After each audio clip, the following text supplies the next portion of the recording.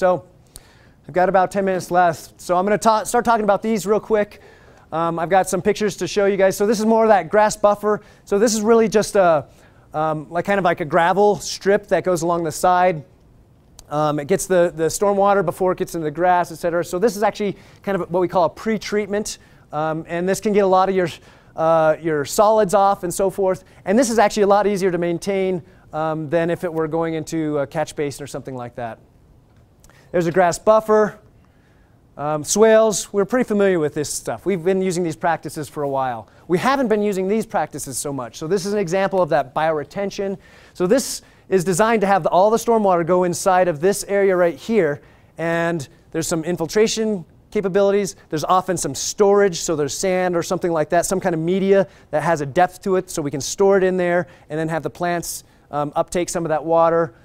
So this is that bioretention. This is a little bit more of a elaborate construction of it. It can be as simple as going out to the yard and digging a hole and putting some mulch and media in there and plants, etc. So that simplified version often we call a rain garden. This is more of an engineered system. Might have under drains even that are designed in here. Here's a simple one, a bioretention. This is a parking lot island bioretention. So you can see instead of grading a lot of times we build these things with vegetation in them and they're mounted way up high. We just take that principle and invert it where we want to put them down low and we route the water in there. That works great for snow removal. For breaking it, I mean. Well, this is used, actually, there's a parking lot, the hospital or the clinic that's over here on Indiana that just went in. They have these that look just like this in their parking lot. I haven't seen them. Have you guys seen what they look like? I'm just pointing out they're terrible for maintenance.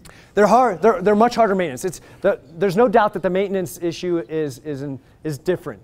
I've seen people that actually like them for snow removal because you put the snow on there and it takes everything.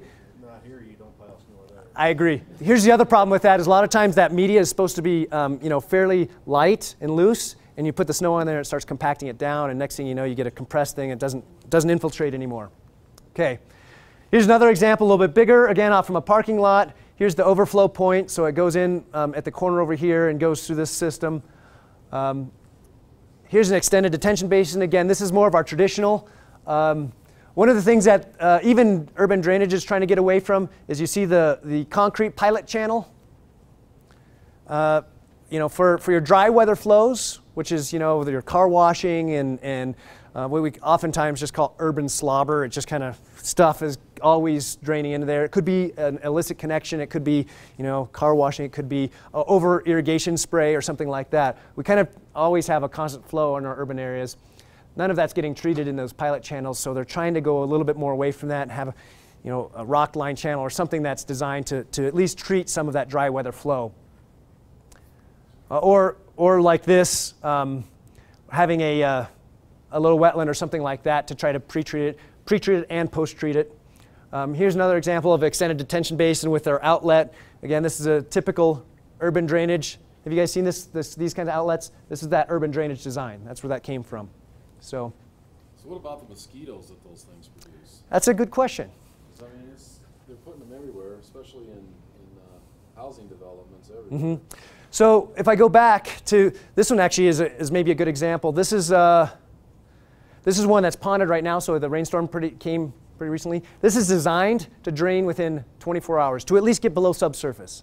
So that's one of the advantages of bioretention is you're trying to get that water so it's not ponded. Because a lot of the ones you'll see, the dang drain is 3-4 feet up in the air, and the water never gets out. That's a design problem. That's a design or construction problem, So yeah, you're exactly right. I spent a lot of time going around different places in the greater Denver region looking and finding exactly those issues. I give a whole nother presentation on operation and maintenance of these things, and that's one of the first keys is, has it drained within 24 hours? Is it something that needs to be looked at? No, they're built for like 100-year storms. That's right. That's often the case. And so, so when you're looking at something like this can be a mosquito breeding problem. The idea is that it's supposed to drain within a certain amount of time unless it's a wetland.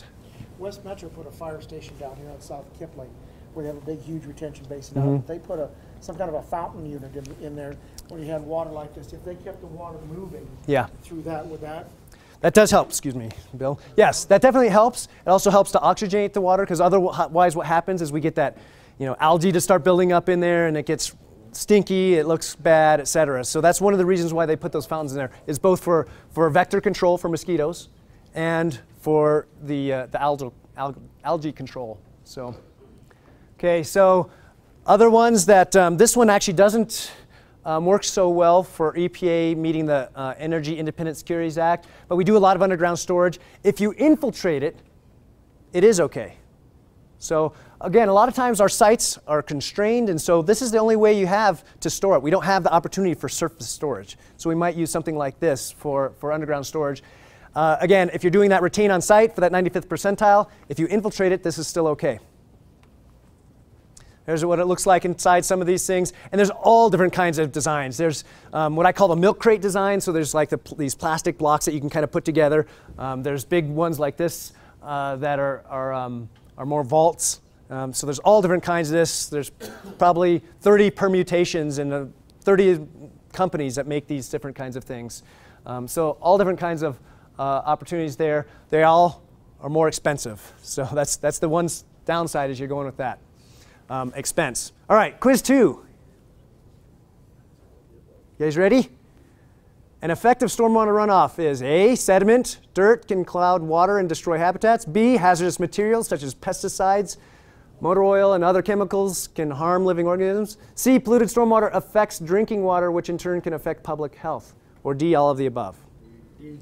D, all of the above. Right. Anybody live up north? Westminster? Thornton, you know where your drinking water's coming from? Clear Creek. And then it goes to Stanley Lake. And then it gets treated, and it comes to your tap.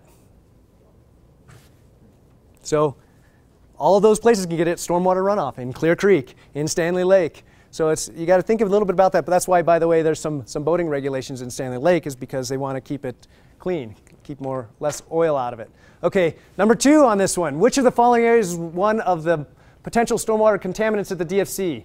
Garden areas, the roadways and parking lots, indoor storage of chemicals, or none of the above? Make you think a little harder. What was that? B is an answer. Any other answers? B is correct. Because right now we're considering the garden areas as holding the water there for the most part. Of course, we have to use pesticides and fertilizers responsibly. The roadways are what we're really looking at, is generating that runoff and that flow to the stream. Indoor storage of chemicals, we're assuming because it's indoors that it's not getting any stormwater. And then, of course, none of the above is out of there. Okay, so pollution prevention, good housekeeping for DFC operations. The first one on there is stormwater management training, being in here. This is part of a good housekeeping. Landscaping and lawn care, understanding what needs to be done with that, how much fertilizer to use, where to use it. Ground maintenance, pest control, street and parking lot sweeping, de-icing. We haven't talked about de-icing. We use a lot of those de-icing chemicals. Where do those things go? There you go. They're responsible for that. Spill response, and then training refresher. Okay. Illicit discharge, this is also a part of that. Maintaining existing storm sewer map. So again, that's having that idea. Where is that inlet? Where could our source be? Now, there could be something that's like a cross connection or something that we don't know about. There are still some of those that might exist on the site. But for the most part, we're looking at these chemicals going in through the storm drains. So chemical storage and containment, very important part of it. Illicit connections is what I just mentioned about plumbing and floor drains. That's one of the goals is, for instance, if there's a floor drain, you might not know that it connects there to that pipe because no water's ever gone down it until you get that spill. And somebody's like, well, we'll just wash it into that hole that's there at the bottom floor. Everything seems to be draining there anyway. So that might be connected to the storm drain and go right out to the creek, like in that picture right there. The other things that we're doing, that Bill's doing, is annual dry weather survey. So I mentioned that flow. Well, when we see flow during dry weather, you have to a lot of times go inspect it and see what the heck is going on. What is the source of this? So that's something that that Bill's responsible for, among others. And then non-stormwater discharge assessment forms. So these are the forms that we're using to be able to track some of that. I mentioned turf grass management and other vegetative activities. Again, it's really just being smart and responsible about how much you're using, where you're using it, not getting a lot of overspray. Same with the pest management, where you're using it, how long does it last, etc. And these often are generating pesticides and nutrients to our systems. Mowed areas. Do you guys know where the mowed areas are? I'm sure some people go, yeah, I spent too much time there. So I highlighted in there. There's the mowed areas. The other areas, do they necessarily need fertilizer? Do they need other management? Maybe occasionally, maybe annually. They need weed control. Weed control? Annually? Once a year? Oh, more than that. Okay. Depends on the new control you're using. That's true too. If you're using glyphosate or some other kind of control. You have basically a day's kill. That's right. So it can grow back pretty quick. Yeah, strictly compact. So you have to, and then knowing how to apply it, things like that. So this is actually a part of that, knowing the application, how to apply it, etc. Here's some of the chemical storage and things that we see in terms of stormwater runoff. You can see the sheen right here from asphalt. When we see bubbles coming out of a pipe, usually that's a trigger for me to say, what the hell's going on? And I've been, by the way, in streams where I saw the whole stream this high in bubbles. And that's not a good thing. South Platte all the time. Yeah, South Platte, over by Suncor, that happens. But it's also, depending on what the issue is, that could be EPA coming in and assessing a large fine. So that's where you really have to be careful. And those fines are cumulative and can be very expensive. So reporting, these are some of the reports that are the items that go into the annual report. I just listed them up here so you guys are aware. You don't have to go through this. The ones in red are all the forms that are out there for you guys to fill out and that you think, this is a pain in the ass. Why am I doing this? Well, guess what? It's a part of the requirements for the NPDES permit. So we're not trying to do it to be onerous on you and just say, well, we don't trust you. It's part of the permit, and we keep track of these, and we put them in that, and we submit it on an annual report to EPA every year. So it's important. Oh, quiz 3, all right, we're nearly done. You guys ready? If a spill occurs on DFC grounds, the appropriate action would be? Hey, pretend that you didn't see it. Walk away, go on with your job as usual. B, get a water hose and try to clean it up. C, contact your supervisor and report it directly to the environmental program manager. How many fire trucks we can get on site? Or call 911 and report the spill. C. Also C, it can be C, but depending on the size of the spill. That's right. There are other procedures. There are other procedures, and you're right. And it depends on what the chemical is, right. Because maybe 911 is the proper response. Call 911, the fire department can hose it down fast. That's right. They've got bigger hoses. All right. Next one. Who should be aware of stormwater management requirements and pollution prevention at the site? The GSA Environmental Program Manager, only the maintenance and custodial staff, the director of the DFC Service Center, the one who's signing the name to the permit, only the on-site contractors, or everyone? Everyone is responsible, right? Only Jesse. Only Jesse. All right, last one. The purpose of the stormwater training that we're here today is to provide a hazardous material response plan. We got that together, right? You guys, you're working on it right now, right? You got your hazardous material response plan done? Prevent or minimize the introduction of pollutants into water of the state, or design a stormwater pollution mascot for the DFC. Doesn't look like me, I can tell you that. Both A and C. Do we want to do C? No. Let's just do B. Let's prevent or minimize the introduction of pollutants. That's right. We really want to minimize that. That's the purpose why we're here. Also to let you guys know that part of the reason why you're here is that we've got all those forms and so forth, because that's a responsibility for the Denver Federal Center, that they have to keep that information. Again, it's not just to be a pain in the ass. It's to document this stuff, make sure things are done properly so that fines aren't levied. All right. Any questions? Any questions that didn't come up during the talk?